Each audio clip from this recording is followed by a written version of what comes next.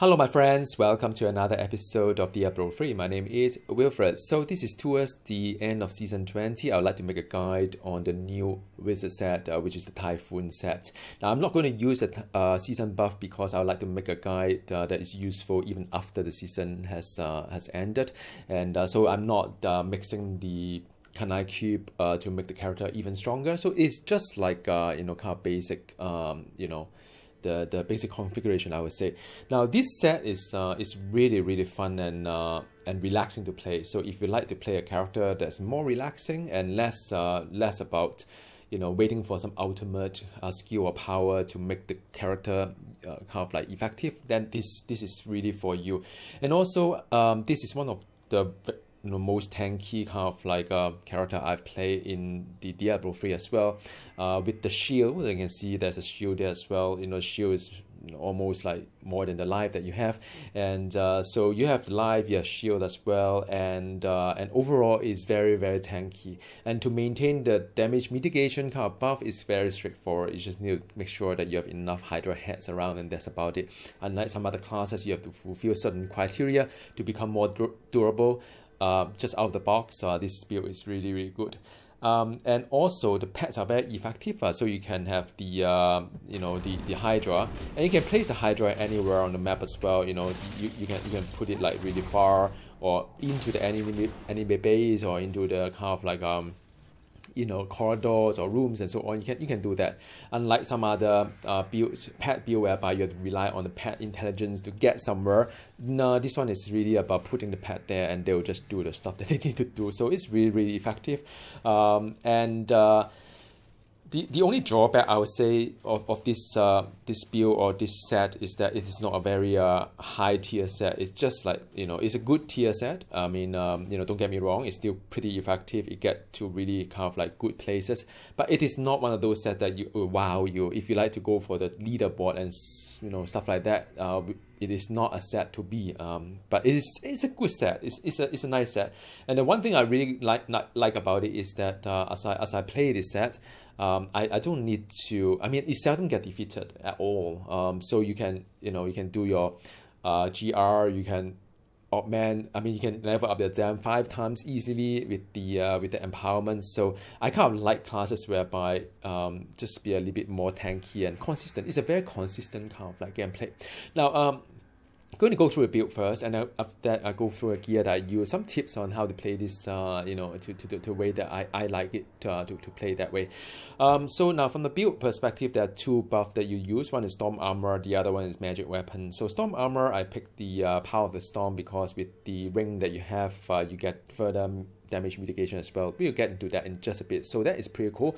The important thing about it is to understand that the how the ring can interact with the Power of the Storm, and I'll talk a little bit about that in just a bit, because there's a certain requirement on how far you need to position yourself for the Storm Armor to strike, and then you get the damage reduction buff. Another one is the Magic Weapon. The Magic Weapon, that is an extra protective shield for 3 seconds that absorbs 4% of life in damage when you perform an attack. So you perform attack almost instantaneously when you face an enemy. So you get straight away you get damage reduction there. So these are the two that I would recommend you to use. Because it lasts for quite some time, 10 minutes, usually your rift is wrapped up in 10 minutes. But however, if you go for higher rift, whereby you need about 12 to 14 minutes to complete the rift, then just remember to rebuff yourself. That's the only advice I can give you. The only thing that really do damage in this entire build, not Arcane Torrent, not Black Hole, is really about Hydra. So whatever gear you have, whatever gear affixes that you have, you go towards the Hydra. So for example, any legendary affixes that buff Hydra, be as you can summon 2 Hydra instead of 1 Hydra, and so on and so forth. 5 Hydra heads instead of 3 Hydra head, and anything that does buff the Hydra, like percentage to Hydra, percentage to cold damage. All these things are something that you should really focus on and make your Hydra really powerful, because that is really your main DPS. The rest of it just to buff the Hydra. All right, so I use the Frost because I found that the Frost is a pretty good kind of like a range or DPS in an area kind of way, and it's kind of effective as well. So I picked Frost. Black Hole, there's you know, the black hole is a little bit interesting because do you need black hole or not? I think for this season 20, a lot of people don't use this black hole and use the explosive blast because you can pick like 2 weapons or 1 weapon, 1 offhand in your Kanai cube, but not for out of season. So I like black hole in the sense that it does give you the extra kind of like a crowd control. You know, when you have a bunch of enemy there, you can crowd control them with black hole. And with the offhand item, you could cast up to 2 black hole as well if your timing is pretty good. The only thing is that, you know, sometimes I do manage to capture quite a lot of enemy within the 15 yard and get a pretty good kind of like a buff to my cold spell, like, you know, like there may be 20 stack of it that give you you know, kind of like 60% damage kind of buff and so on and so forth.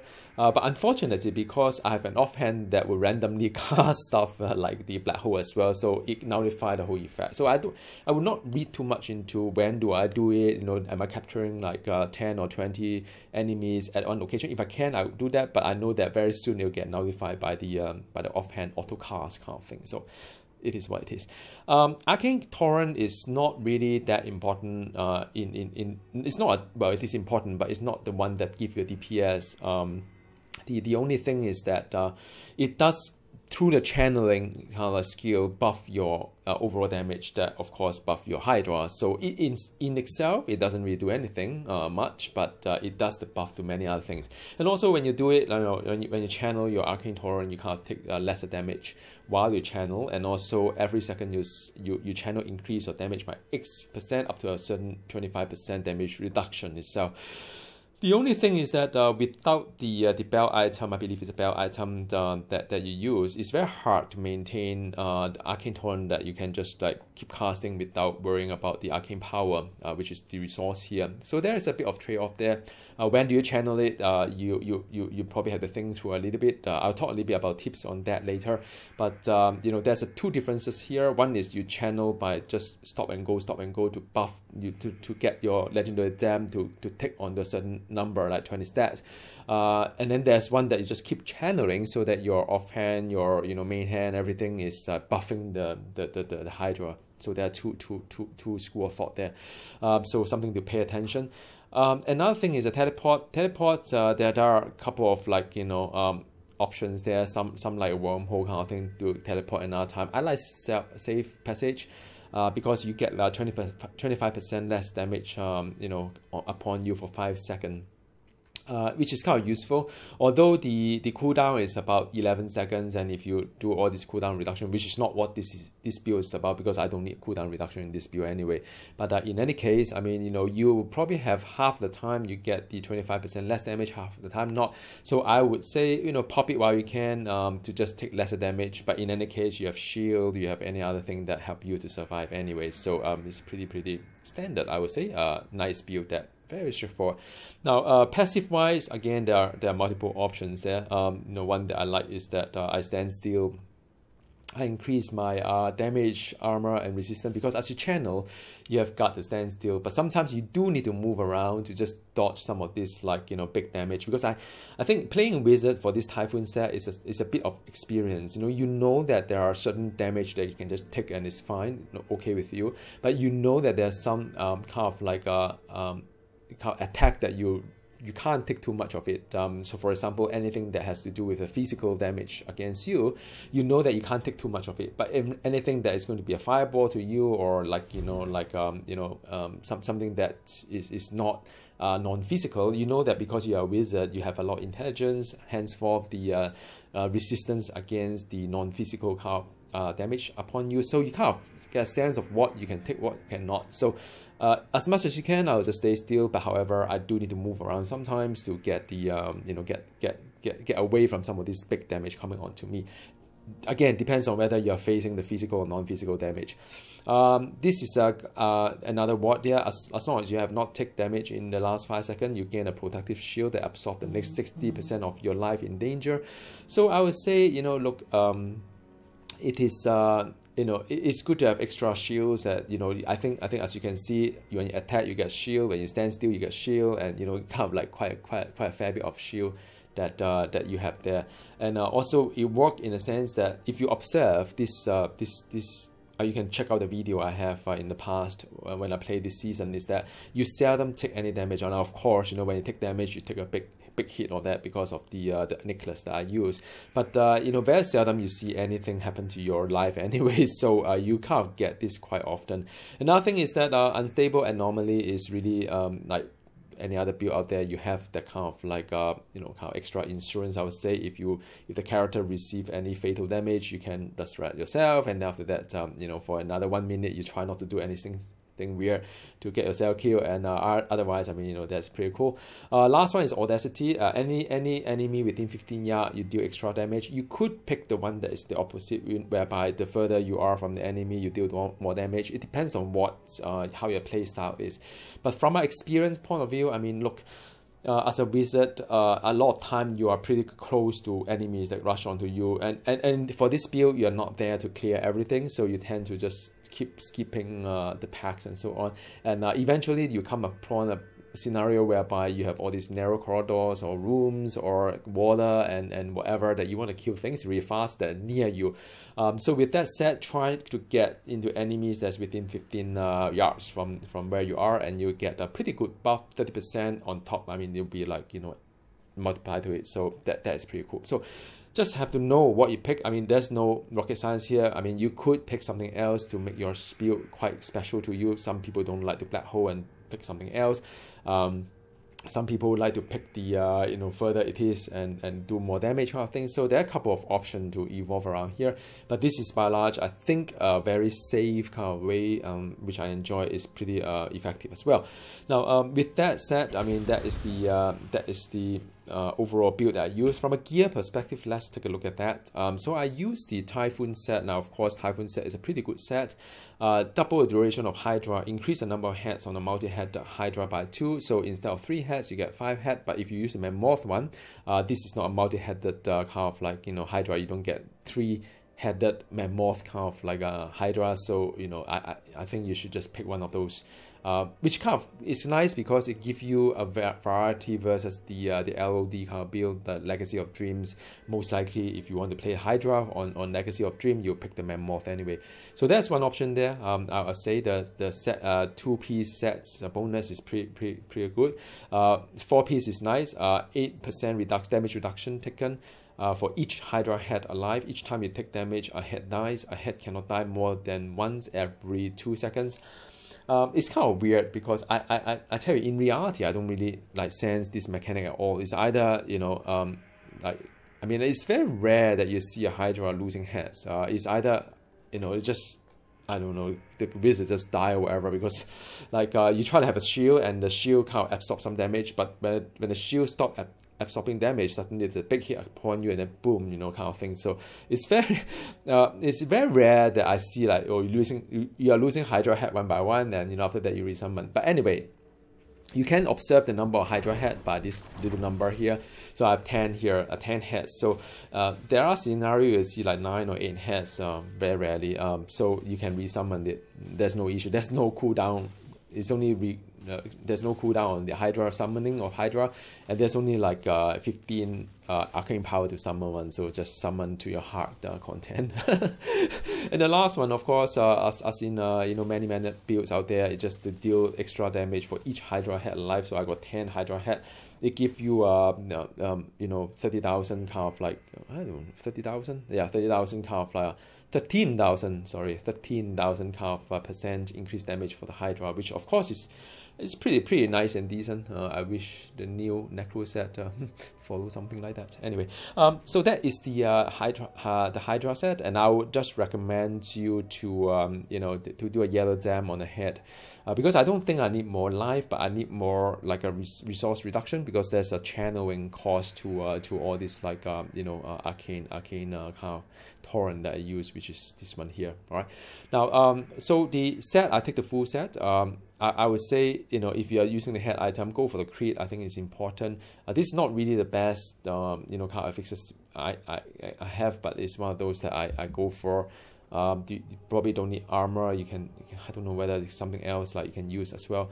And the that is the shoulder itself, and the kind of chest items. I managed to get pretty nice pants, but it's okay. I'd rather have armor instead of resistance to all elements, a little bit of base there, but it is what it is. Sometimes I've actually got a primal ancient for the boots as well, but it's a movement speed which I can't like, you know, whatever. So so that's another one. So that is a whole set that I've got. Like you see here, they are not really the perfect affixes, is not quite there, but it is what it is. So so that is the whole set I'm using there. As for necklace, because this build is you know, it's a build that you seldom take damage at all, so this skirt necklace is very useful. Go for the crit hit chance and crit hit damage. I mean, you know, if you can get ancient of it, of course it's good, but it's very hard to get an ancient amulet that has both the crit hit damage and crit hit chance. And by the way, it's by percentage, so in any case, ancient or not ancient, you're not going to make a big difference.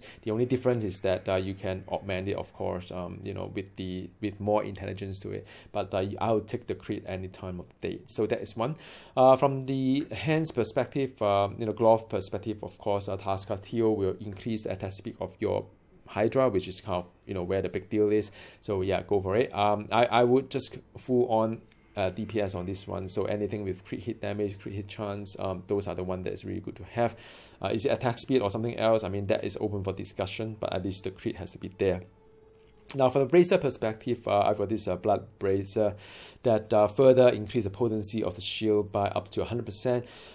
Do you need this? I think if you're running high rift, you need it. You know, if I'm running the rift like 110 or whatever it is, then I need this thing.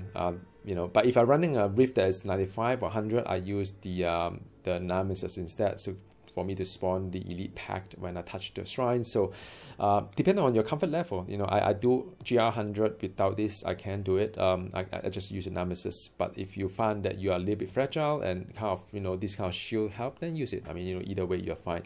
And the belt wise, I mean, I use a Witching Hour. You could use the other one that lower the cost of the Arcane Torrent. But like I say, I mean, you know, the DPS loss is pretty substantial. So I would just pick the Witching Hour, unless you really need the you know, the other one, which is to lower the cost of the Arcane Torrent, if you so wish to. Ring wise, there are two of them. One is the Halo of Kirini. This is a very nice ring for your damage reduction. I'll go for the highest kind of damage reduction I can if I could, but of course the crit hit and crit hit, all the crits are very important, the pair of crits as well. If you can get, I can't get, but you know, it is what it is. So try to have that one. And then we have the conversion of elements as well. Almost every other build in D3 character use this one, almost.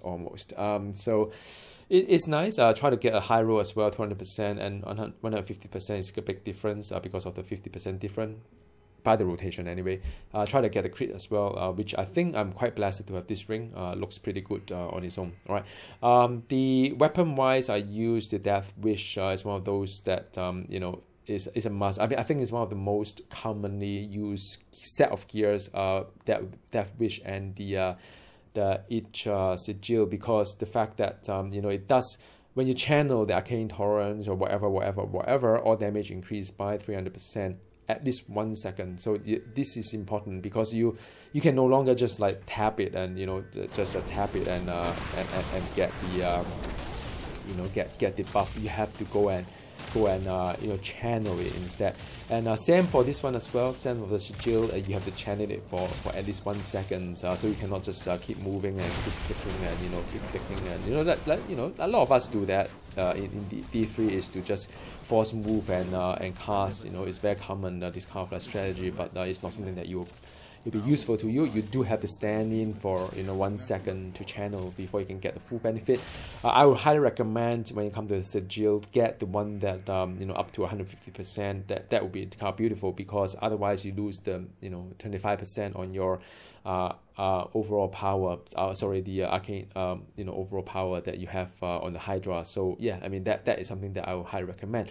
So that is the set that you have here. And from the cube wise, there are a couple options. One is the Serpent's Sparker, which you may have one extra Hydra active at a time, and they deal increased damage. So like I said, no brainer, you have to do it. Magistrate as well, you have to do it as well, because it does buff your Hydra by 300%. So that's good. I used the I used the Royal Ring of the Grand Duo because I didn't take the glove, by the way, sorry. So I didn't take the full set of Typhon. I take the full set minus off the this glove here. Now there's a flexibility, of course, depending on your gear. You know, it depends on whether you get a nice Tasker deal or a nice Magistrate, and then it's the one that you're going to keep, the one that is not so good. So because when I get this glove, is pretty good. You got all this like pretty nice number against it, like crit hit damage, crit hit chance. So I decided to use this rather than use a Magistrate. But it's really depending on what you do, right? So the last session is really about Legendary Gem. Just talk a little bit about that. Legendary Gem wise, the Bane of the Trap, the Enforcer, as well as the Tegut. So now Tegut is kind of interesting because what it does is that it gains a certain percentage of damage for 1.5 seconds when you spend resource on a channel skill to start up to 10 times. So you can have up to 82% for this particular build just to use this Legendary Gem. And I gain 2% of increased armor for each stacks. So now how it works, maybe I just demonstrate this, is that you see a little kind of like icon here, right? This one. Now, but bear in mind that you could hold down and scale up to 10, but then you know it does, by the time you hit 10 you already like halfway, you know, you don't have enough mana. So that's one way to do 10 stat. You know, sometimes it depends on situation. You know, like facing a Guardian that hasn't spawned yet, there's no point in building 10 stat and lose 10, like, you know, half of the arcane power. So I just like, you know, while waiting for the Guardian to come up, I would just spend like, you know, by the time I get 10 stat, I still have pretty full count of AP, and after that I just channel all the way. Then I've got a lot more like you know, coming out from the reservoir of the AP I have, and after that I'll just hit the bottom and I'll start to lose it. And do I want to channel it until I get the max of it? Up to you. I mean, you know, that's the strategy that you have, or you can just move around, you know, dodge some of the boss mechanic, let the AP come back up again, and after that build up the stats. So that is, I mean, do you have to do it all the time? No, not really, but it depends on whether you are waiting for something to happen anyway, so you just keep pumping and get it there, because you only gain the damage buff to your thing, to your Hydra when you channel for 1 second, at least 1 second, and this Tagut can only be effective when you get to the 10 stacks. So you know, usually I just, you know, just go easy a little bit first, and after that I just full on using the rest of the AP, dump the max count DPS against the enemy. So that's what I do. Not necessarily have to do it every time. Second one is Enforcer. There's no brainer because you know, your main kind of like damage output is your Hydra. So in that sense, Enforcer is a no-brainer because you don't do any other damage except the Hydra. The last one is up for discussion. So I can do like you know, close to 110 with Bane of the Trap. Bane of the Trap is kind of nice because you got a 50%, you know, slap on top of the enemy that you have, and you're using a Frost kind of like Hydra anyway, and you are pretty close to the action. So Bane of the Trap is a pretty well-rounded one. However, if you are going to go further up, like, you know, if you go beyond 110 kind of region, maybe Bane of the Stricken could be useful, because taking down the Guardian may take a while. It depends on whether you find that it is worthwhile to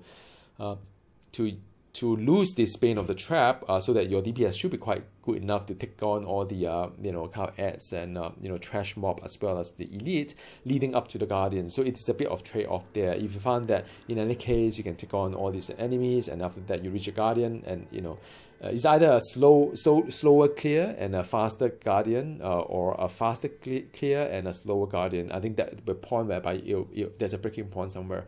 You have to sense it. I mean, you know, I think for me, I'm pretty alright at this juncture to use you know, the Bane of the Trap. However, like for my wife, she's more comfortable to use Bane of the Stricken, because that gives her the confidence to down the Guardian quite fast, because Guardian usually is one of the more dangerous kind of like you know, entity within the dungeon itself, usually, right? Especially when the fight is a bit long. All right, so I hope you know, this is a pretty useful kind of like you know, guide for you guys. And if you have any question, do drop me the comment below. And if I do miss out anything, and sometimes I do when I make guides like this, I would also put the comments at the description of the video to correct my mistake, sometimes it happens, or anything that I missed out. I hope this time I don't miss out anything. But yeah, I mean, you know, that is it. A very, very fun kind of like a build, and I think out of all the wizard kind of build I have, it's probably one of my favorite. You know, though it's not the strongest.